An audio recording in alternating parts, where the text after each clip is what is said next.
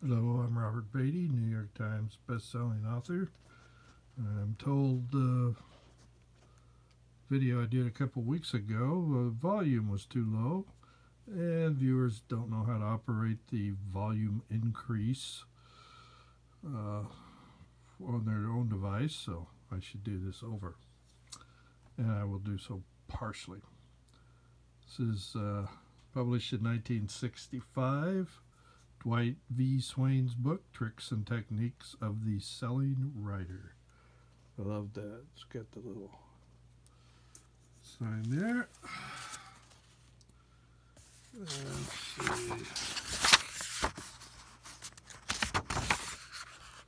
There we are. Library of Congress catalog card number.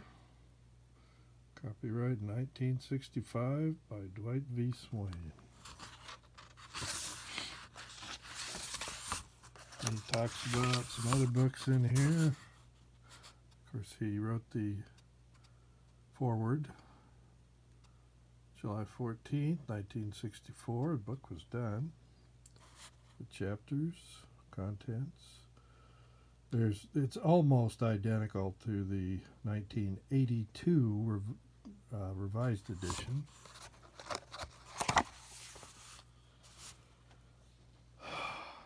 Here he writes on page 103, my late colleague, Professor Walter S. Campbell, used to say that he began to sell as soon as he mastered scene format.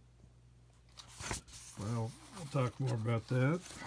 This is not in the 1982 book, but in the 1965 book, it's got this book jacket. This manual offers beginning writers up-to-date information on how to write fiction, especially for magazines. Well, in 1965, magazines wanted short stories. They also wanted serial novels, in some cases complete novels, though that was dying off. In fact, this was all dying off. Kurt Vonnegut, who also taught in a master's program at Iowa, more famous program, said he felt bad about teaching because he was teaching short story writing, and short story market was drying up. He said it was as if you had a pharmacy school and there were only 3 drugstores left in America. Anyway, in a real sense, this manual is the natural successor to the books Writing Magazine Fiction and Writing Advice and Devices, since Dwight V. Swain studied and worked with Walter S. Campbell, author of those 2 classics in the field of fiction writing. And that's for sure. Here is Writing Magazine Fiction by Walter S. Campbell. Talk about that in a minute. And here is Writing and Advice and Devices, Walter S. Campbell.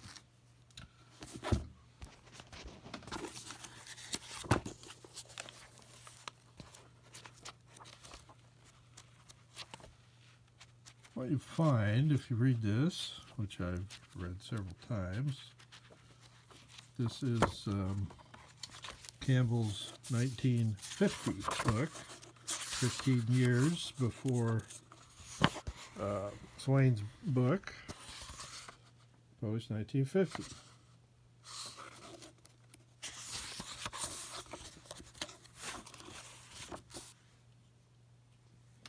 Talks about writing in scenes. He did not do what was later done and divide, actually it's really considerably different in one key aspect, the scene. It's on page 91. Scene is a unit of dramatic action like a round in a prize fight. follows a definite formula as follows. Meeting of the two forces, basically two characters. Purpose of one or both, let the reader know. Encounter, this is conflict. Final action, win, lose, or quit.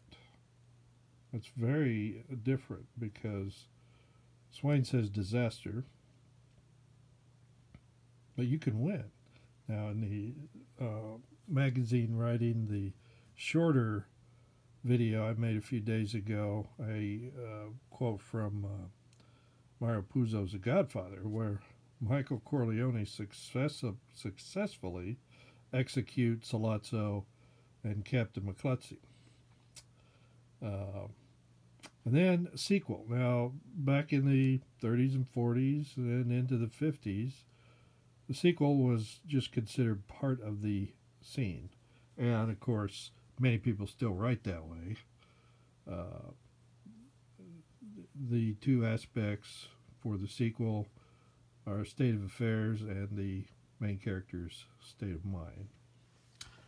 So, there is Campbell's earlier books, published 10 years earlier in 1940.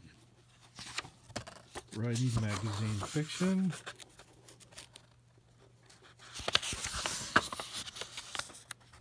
Published. Copyright and published 1940.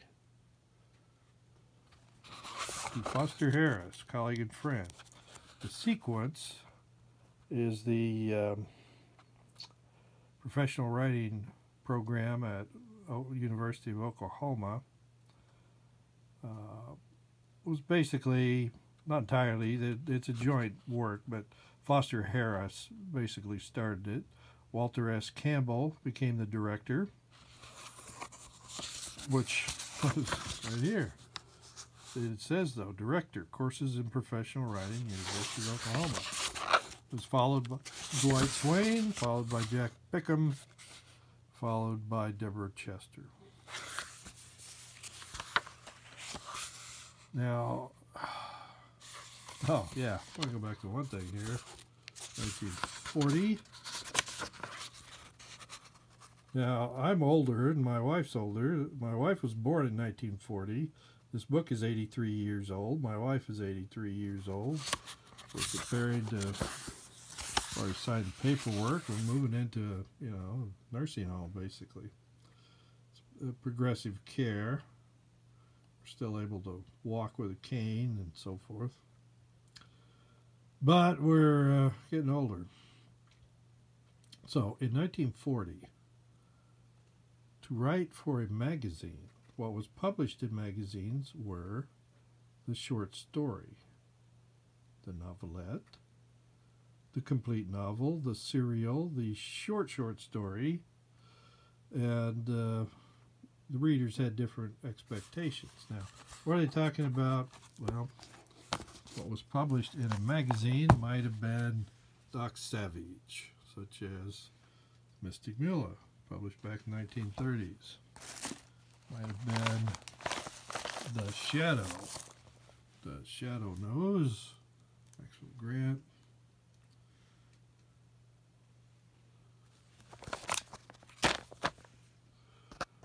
Published different years.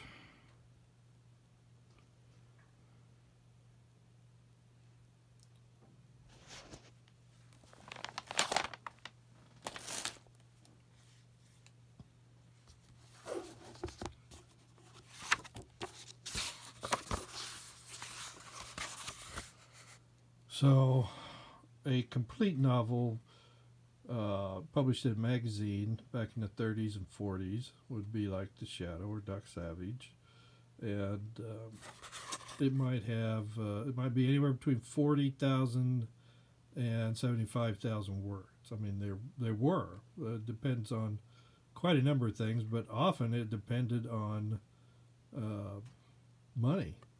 Because of the Depression and because of starting for America in 1941, the war, they didn't always have paper, ink.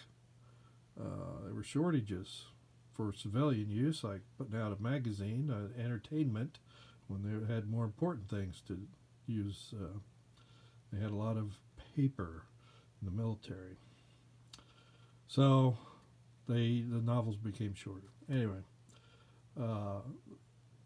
often even where there would be a complete, say, 60,000 word novel in a book, there would also be a short story, maybe an essay, maybe part of a serial for a novel.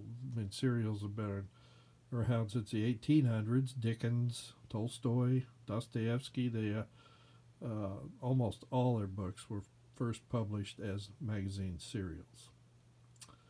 In today's world, it's not done so much, but as far as I know, it could be. You could self-publish in parts and then finish, rewrite it. They almost always rewrote it as a novel, just like Asimov later, and when he wrote Foundation as a series of short stories, novelettes in magazines, when they were mashed together, he rewrote, added a chapter, and it was published as a novel. It wasn't originally written that way. So anyway, I'll work on, I'll go over this in more detail, but it's the same thing back in 1940 that he wrote in 1950, as far as the scene was just a part, or included in the scene was the sequel. They hadn't separated them out. Readers were used to that, and they were used to not necessarily a disaster, but a victory. So I'll go over that in a different video.